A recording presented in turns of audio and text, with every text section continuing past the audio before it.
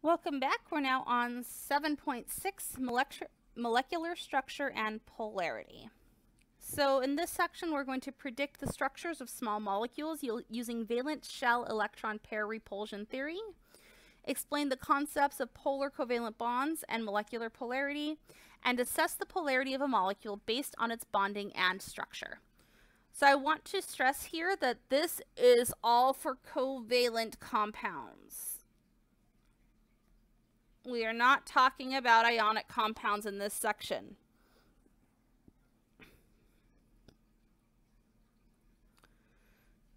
So first we need to talk a little bit about structures. We've been drawing Lewis structures for molecular compounds, and at first glance it kind of seemed like something with 4 bonds kind of is flat and has 4 right angles, but in reality molecular structures are not 2-dimensional. They are 3-dimensional. And they have bond angles associated with them. And this is the angle between any 2 bonds that have a common atom. So for instance, down here at the bottom, this is formaldehyde. You have a bond angle between these 2 hydrogens, okay, or these 2 bonds here, where there's a carbon in the center. So this is a bond angle, and it is measured in degrees. Bond length is the distance between the nuclei of 2 bonded atoms along the straight line that joins them. Okay, and we have 2 ways of measuring them. We have angstroms, which is this little A with the circle on top of it. That represents 10 to the negative 10 meters, or picometers. They're cute, which 1 picometer is 10 to the negative 12 meters, or 100 picometers is equal to 1 angstrom. So an example of bond length is this between this carbon and oxygen. This would be the bond length, and it's 1.21 angstroms.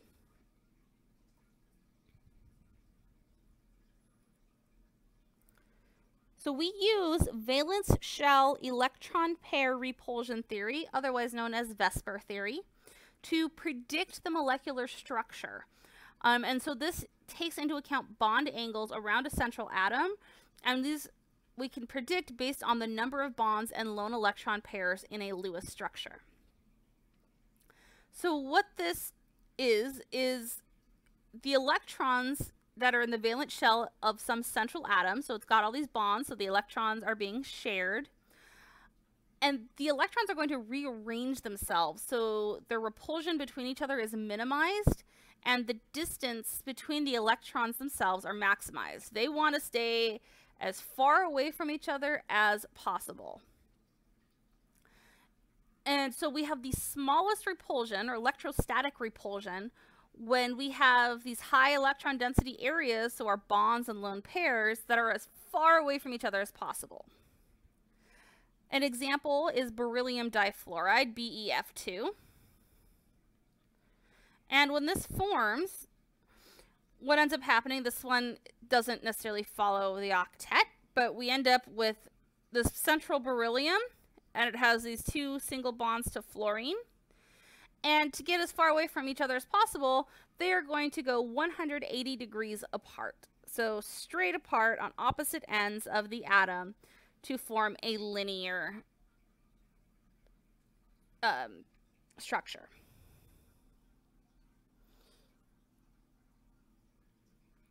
And there's different types of structures and ways of representing them. So you do need to be able to identify the electron pair geometries, and there's more to the story than just this. Right now we're focusing on the electrons around a central atom. So if you have 2 regions of electron density, so either bonds or unshared pairs of electrons. So you have a central atom, maybe it has and it only has 2 regions, so maybe, I don't know, a lone pair and 1 bond. And this could be a triple bond, it could be a double bond, it doesn't matter how many bonds, it's just an electron dense region. So you could have something like, you know, the nitrile, this, okay, that's an example. This triple bond, this represents 1 region of electron density. Okay.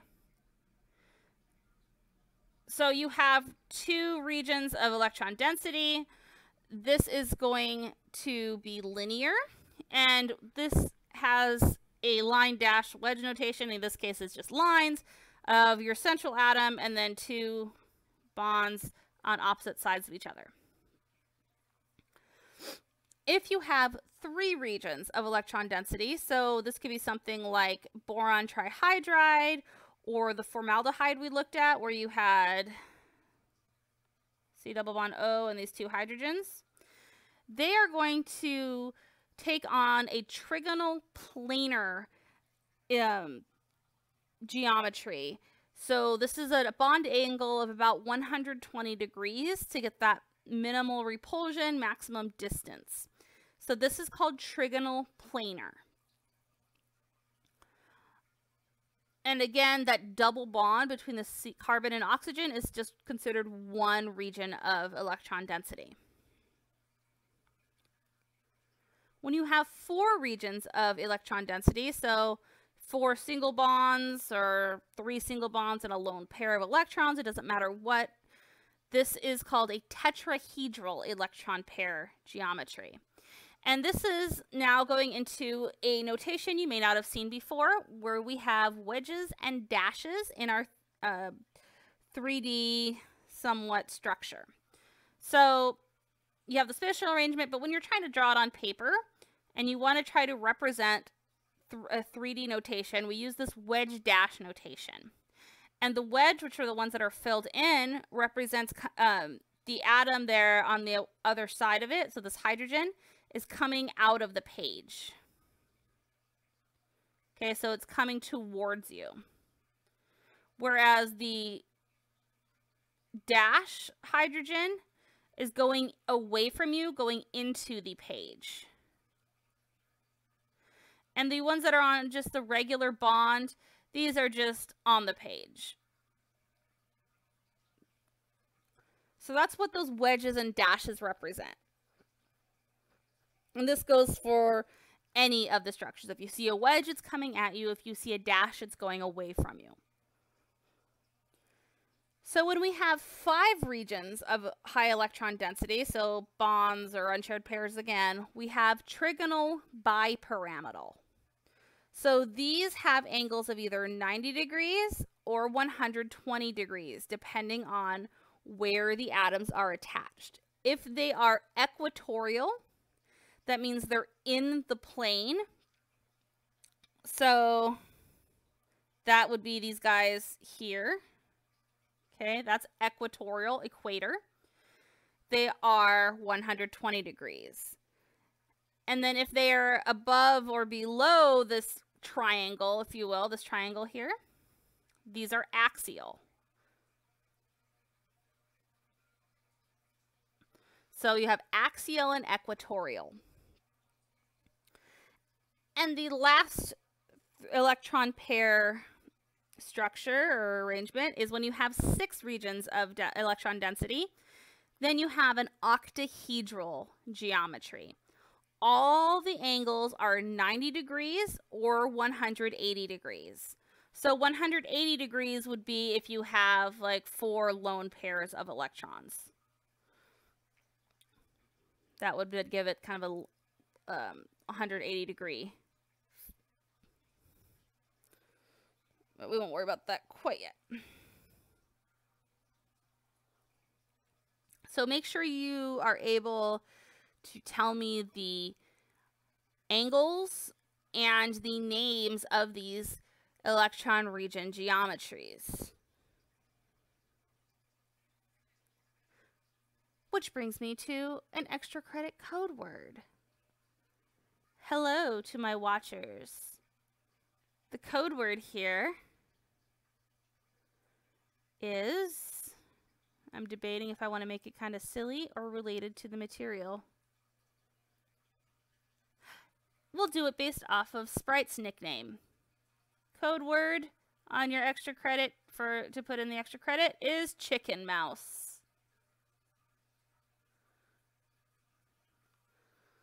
That is my now 6-month-old kitten's, her Sprite's nickname. Code word chicken mouse. Moving on. So that was electron pair geometry. And it is not the same as molecular structure. So the electron pair geometry looks at all the electron pairs around a central atom, whether in a bond or as lone pairs around the atom.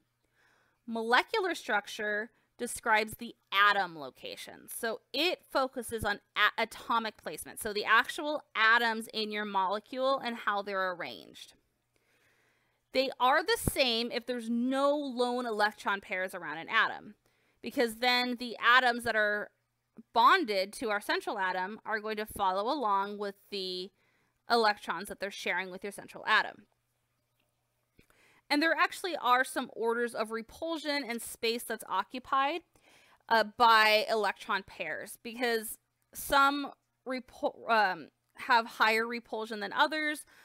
Some of them take up more space than others, so they kind of mess with those bond angles that we talked about. So the bond angles that we've just finished talking about are strictly for electron pair geometry.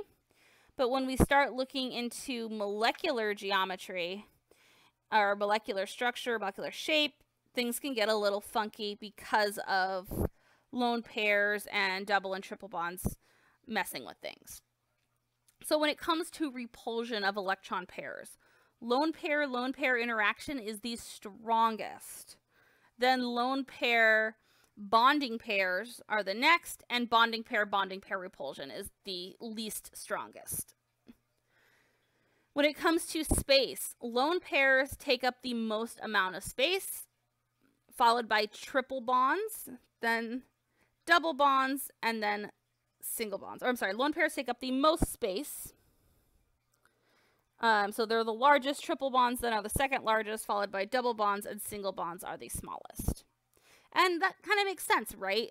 Those lone pairs, they really don't want to be by anything. They want all the space to kind of occupy and interact with the just everything around them. The triple bond, that's a total of 6 electrons being shared. That's going to take a lot of space. And then we're doing less and less electrons as we go down. So this is an example of methane. And when we first talked about this for electron density, there were 4 regions of electron density, giving it a tetrahedral electron pair geometry. And because there are no lone pairs around this carbon, it also has a tetrahedral molecular structure. And this also shows you that wedge dash notation again. So this guy has tetrahedral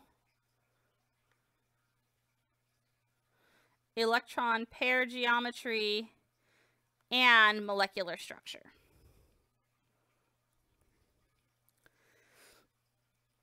Now, like I was saying, lone pairs and multiple bonds or double or triple bonds can kind of mess with the actual bond angles.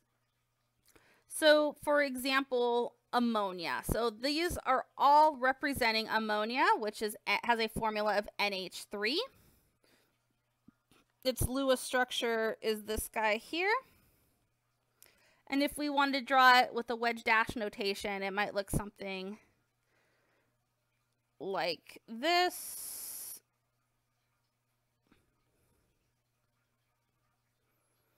Okay, where you've got that 3D structure. One hydrogen coming out, one going in.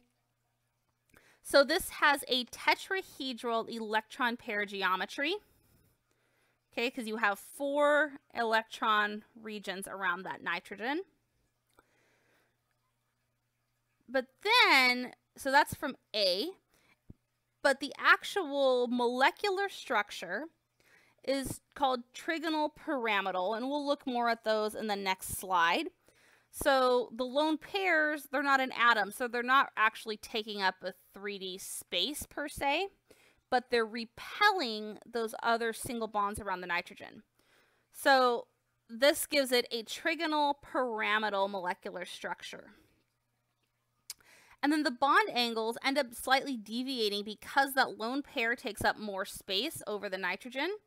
So it ends up changing the hydrogen, nitrogen, hydrogen bond angle. So this bond here, instead of being 109.5 like it is if there were all atoms around the nitrogen. It decreases it slightly to 106.8 degrees. So you see a slight deviation there because of the space that those lone pairs of electrons take up. So this is probably going to be your most helpful chart. The first chart we looked at for electron pair geometry is good, but this one covers both because there is overlap between them. So when there are no lone pairs of electrons present, the electron pair geometry is the same as the molecular structure. So that's this first column here. Linear, trigonal planar, tetrahedral, trigonal bipyramidal or bipyramid, and octahedral. But once you start adding lone pairs, we start changing our structure. We do one lone pair, and notice there's nothing here for 2 electron regions after the first one, okay? Linear is linear. But when we have 3 electron regions, and one of them is a lone pair of electrons, you have what is called a bent structure, or you can also call this angular. 4 electron regions with 1 lone pair is trigonal pyramid or trigonal pyramidal. 5 regions with 1 lone pair is called sawhorse or seesaw. I like seesaw better. It's cuter. And then 1 lone pair with 6 regions is square pyramidal or square pyramid. And this also gives you your bond angles. Notice on seesaw, the equatorial bond angle is less than 120 degrees, whereas the axial now is less than 90. So now we're deviating from those ideal bond angles. When we have 2 lone pairs, 4 electron regions, we have a bent structure or angular structure. T-shape for 5 regions and square planar for 6 regions. 3 lone pairs for 5 regions, we have a linear structure. And for 6, we have T-shape. 4 lone pairs is only for 6 regions, and this is a linear structure for molecular structure. So this is a really good piece of information to have, and maybe have it next to you or on another tab when you're taking your exam, because I can guarantee you there will be some questions on this.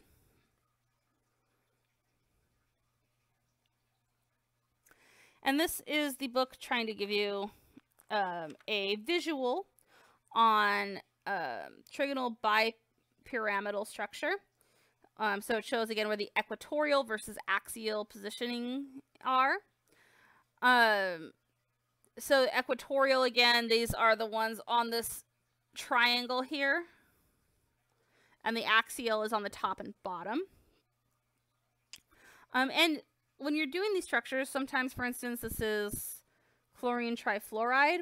There are different arrangements that could possibly happen when you have lone pairs and whatnot on chlorine, and those are represented by the red lines. But the T-shaped structure in B is the one that we see because those lone pairs want the equatorial position, so they have the bigger molecular angles, so they have more room.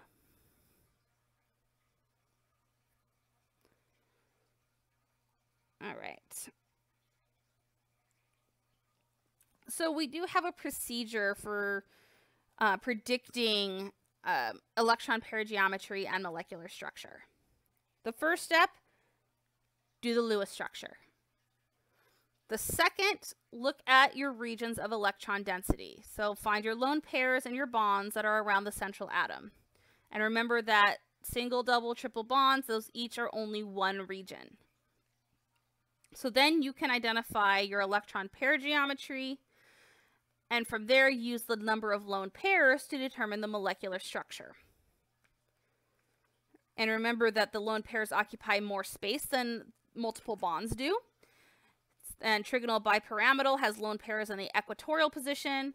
Octahedral with 2 lone pairs has the lone pairs on opposite sides of the central atom. So just some little rules to keep in mind.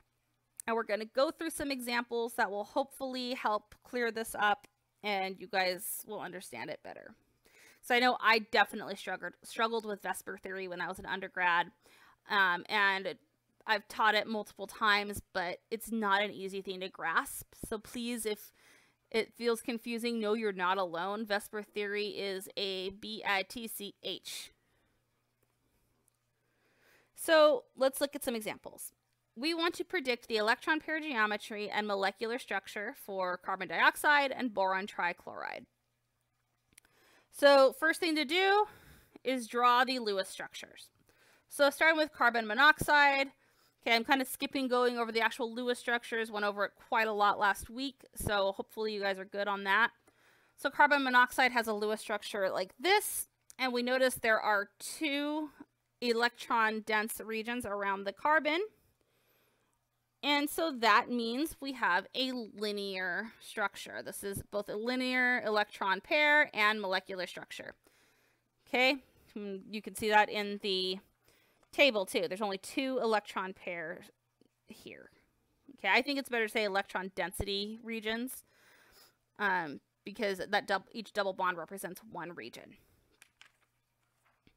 Boron trichloride, step 1, Lewis structure. Step 2, figure out our electron density regions, and we have 1, 2, 3 regions. No lone pairs around the central angle, or central atom, excuse me. So that means this guy has a trigonal planar electron pair geometry. And since there's no lone pairs, that is also its molecular structure. And no lone pairs are on the central atom. So remember, we are focusing on the central atom. We don't care about electron pairs on the outside atoms. And then if we wanted to redraw it to show its 3D structure, you could redraw it like this guy down here.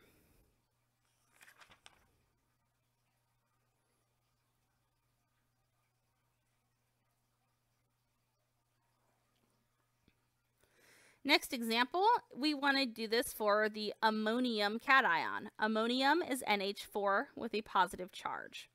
So step 1, draw the Lewis structure. Step 2, figure out the electron dense regions. And we have 4 single bonds around the nitrogen. And there are no lone pairs. So since there are 4 electron dense areas, that means we have a tetrahedral structure. A tetrahedral electron pair geometry. No lone pairs, I mean that's also its molecular structure. And then if you were to redraw it to reflect that 3D nature of it, that's what it would look like.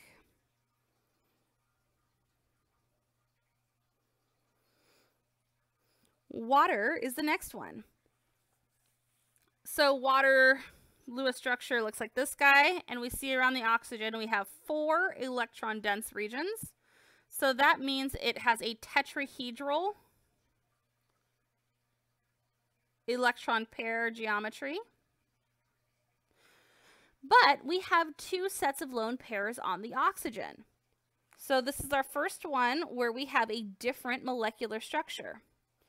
And if we look at our table, 4 electron areas, 2 lone pairs, this is a bent molecular structure. So water has a bent structure. And over on the side, you can kind of see what they're going for here with the oxygen in the center and the 2 lone pairs. That's these red lines here taking up 2 corners of this pyramid for the tetrahedral pyramid, and then the 2 hydrogens on the other corners. So if you wanted to redraw water to reflect its bent nature, you might see it drawn like this. Sometimes I just do that by habit before I even talk about Lewis structures. It might also be drawn like this for using wedge dash.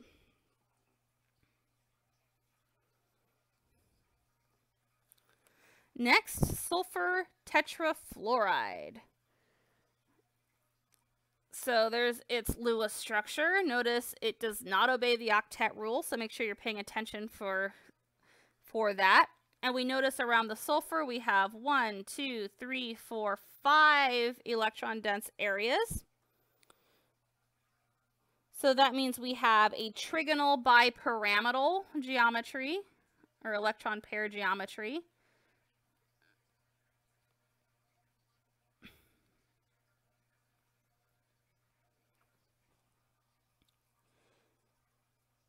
And then our lone pair of electrons want to go on the equatorial position. That's where it has the larger bond angle.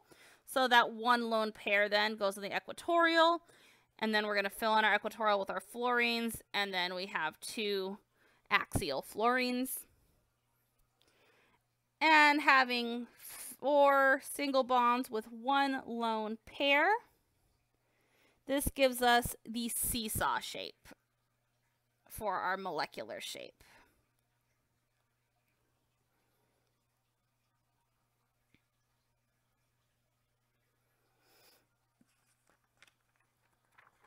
Next example, we want to do this for xenon tetrafluoride. So Lewis structure, as you see there, and we have 1, 2, 3, 4, 5, 6 electron dense regions. So this means we have an octahedral electron pair geometry.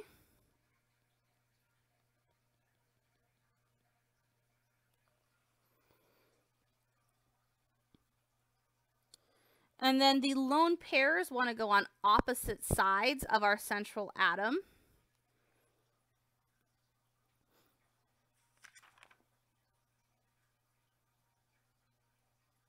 So they can go in the axial positions here. So they're complete opposite ends. And then we have the fluorines around the xenon. So now we have 4 bonds, 2 lone pairs. This is a square planar molecular shape.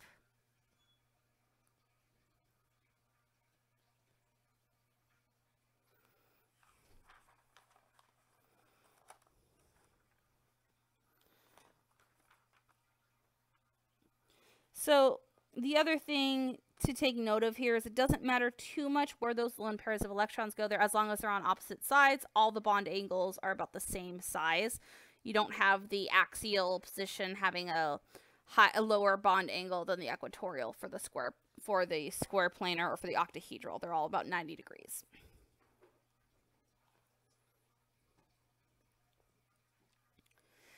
So we're going to briefly talk about the molecular structure for multi-centered molecules. We're not going to go super in depth here. We are only talking about the local geometries. So not every molecule has one central atom with however many going around it. A lot of times you have molecules that have more than one central atom because maybe they have a chain of atoms bonded together. For those of you that are going to be moving on to organic chemistry, you will be seeing this. So we're going to, though, focus on just the local geometries of the multiple central atoms. And this will make more sense with an example. So this is the simplest amino acid, glycine. And we notice that there are 1, 2, 3, 4 atoms, 4 central atoms here. And each one of these atoms has its own geometry about it. So we're going to go through these ones independently. So the first thing is we're given the Lewis structure already. So if we start by looking at the nitrogen here, we see we have 3 single bonds and 1 lone pair of electrons. So its electron density, okay, it has a tetrahedral electron density. And then that 1 lone pair gives it a trigonal pyramidal local structure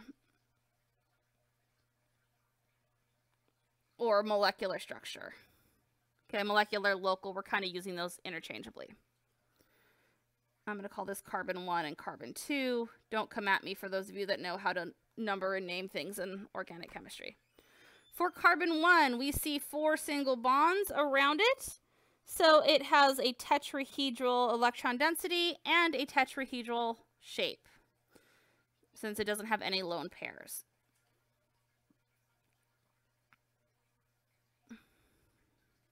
So that should be EP, not ED.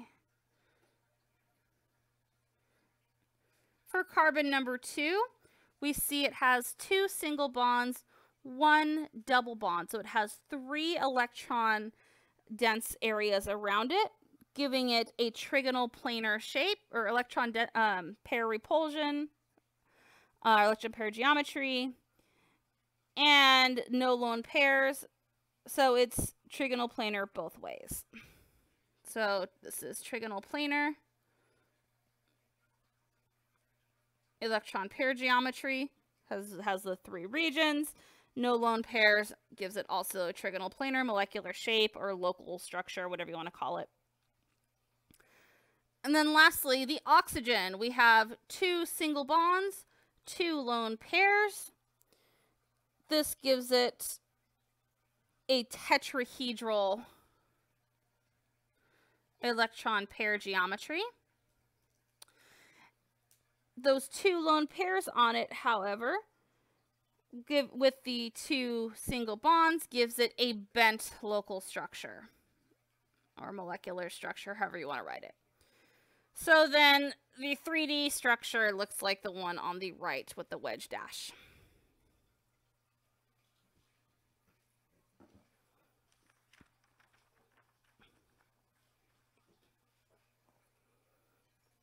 Now that we have talked about 3D structures, molecular structures, and electron pair geometries, we're going to talk about molecular polarity and dipole moments. So if you remember earlier in chapter 7, we talked about covalent bonds having partial positive and negative charges when the electrons are unequally shared. And this is called a bond dipole moment. And we could represent it with the character mu.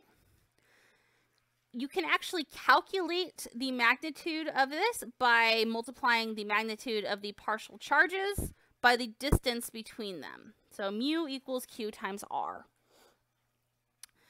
So one thing about bond moment is that it is a vector, and vectors have direction and magnitude, and vectors are represented with arrows. So if I have a vector going to the right, and it's that size vector is going to the right. The size does matter. So the way that we show vectors and dipoles for bonds is we have an arrow in our vector that is pointing to the more electronegative atom, and the less electronegative side, or the partial negative side, kind of has this little plus sign at the tail of the arrow. Here's a couple examples of dipoles. So carbon and hydrogen have a small electronegativity difference, but there is a very small dipole there. So you see this kind of small vector, and then you see the arrow pointing towards the carbon. That is the more electronegative atom, and then the hydrogen has the partial positive charge. Boron and fluorine have a much larger electronegativity difference, so you have a bigger vector here. Fluorine being the much more electronegative atom, boron being more with the partial positive. So these are what these dipole arrows represent. So those are just for bonds, but molecules themselves can have charge separation depending on the molecular shape and the polarity of each bond. If there is overall separation of charges in your molecule, you have a polar molecule. If there's overall no separation, you have a nonpolar molecule. We have what is called a dipole moment by measuring the net charge separation in a molecule as a whole by adding all the different bond moments in that molecule. So when you have a molecule with more than 2 atoms in it, so not diatomic molecules, they only have 1 bond, so that one bond dipole determines the molecule's polarity.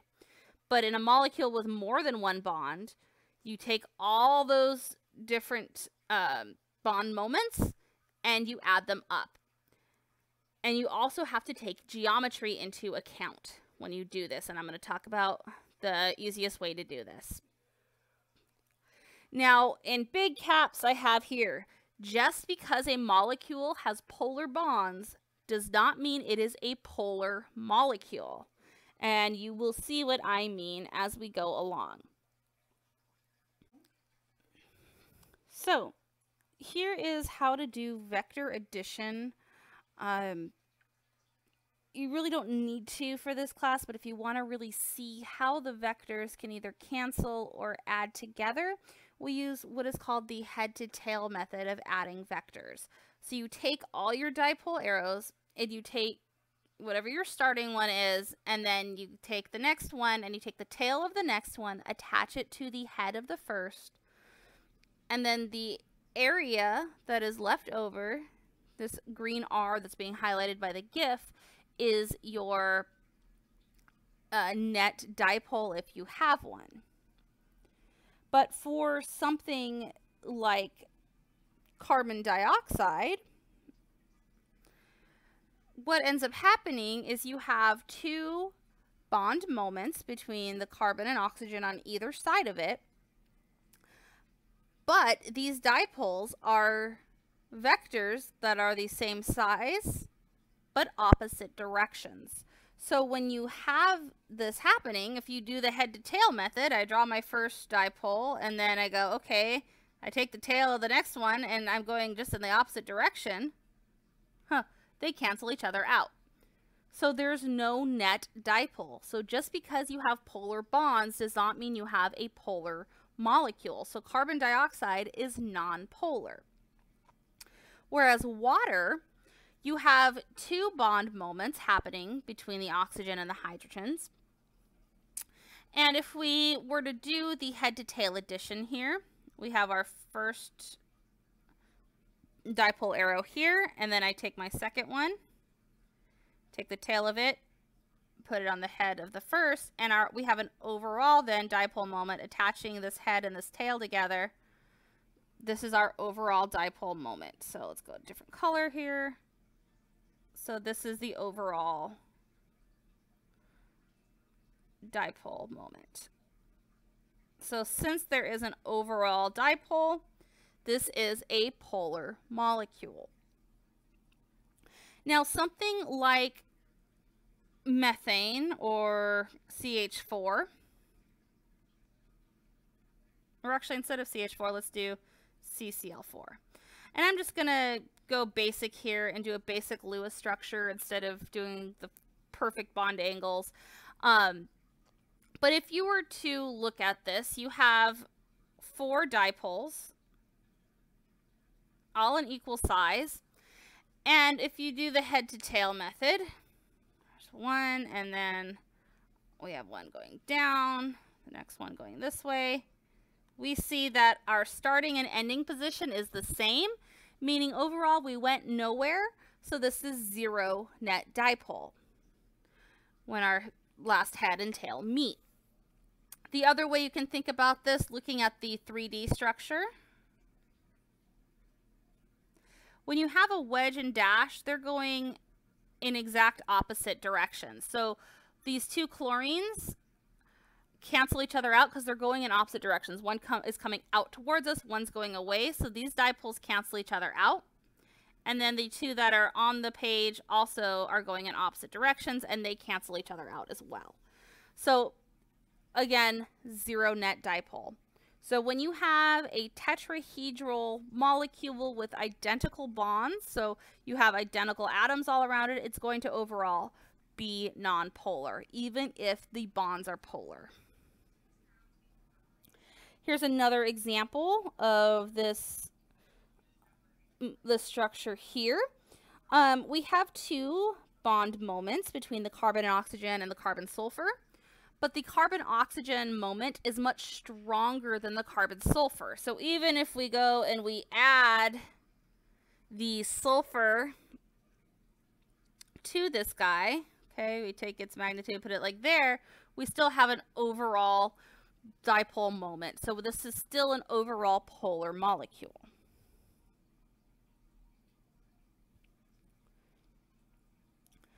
Chloromethane. Okay, this is tetrahedral. Here you have this central carbon, and you have some interesting bonds going on here. You have some slightly polar carbon-hydrogen bonds that are more or less nonpolar, but then you have a much more polar carbon-chlorine bond. So when you end up adding all these dipoles together, we end up with an overall dipole moment going up And this is an overall polar molecule.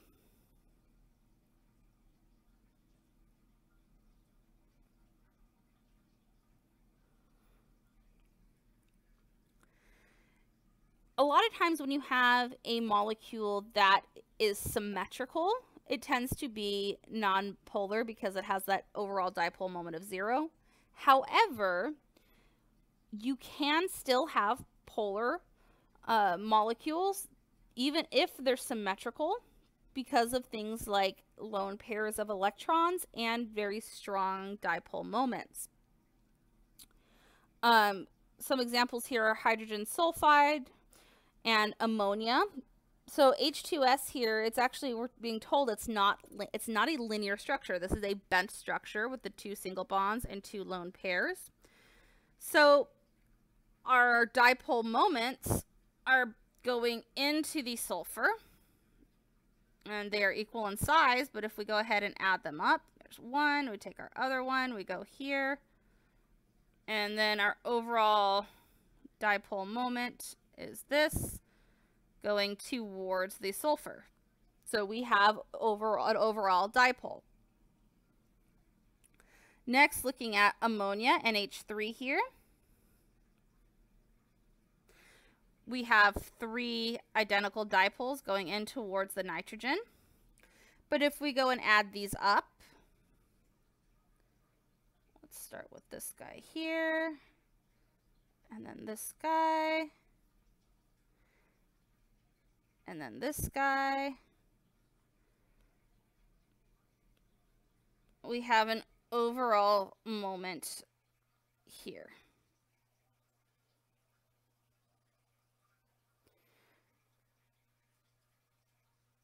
Kind of a weirder looking moment, but that's okay. All right, my pen battery is low, as everybody has seen now. So let's end this by talking about some properties of polar molecules. If you take some polar molecules and put them in an electric field, they're actually going to align with each other, where the positive end of the molecule is pointed towards the negative plate, and the negative end of the molecule points towards the positive plate. And we have this saying of like dissolves like. So polar solvents tend to dissolve polar substances, and nonpolar solvents tend to dissolve nonpolar substances. This is why oil and water don't mix. Oil is nonpolar, whereas water is polar. This is why sugar dissolves in water, but it doesn't dissolve in oil. Okay, sugar is more polar. So those are just a couple examples for you. And this is just a drawing showing what's going to happen if you take some polar molecules and stick them in an electric field. And that does it for chapter 7. I hope you guys somewhat enjoyed it and learned a lot from it. As usual, if you have questions, don't hesitate to ask, and I will see you soon.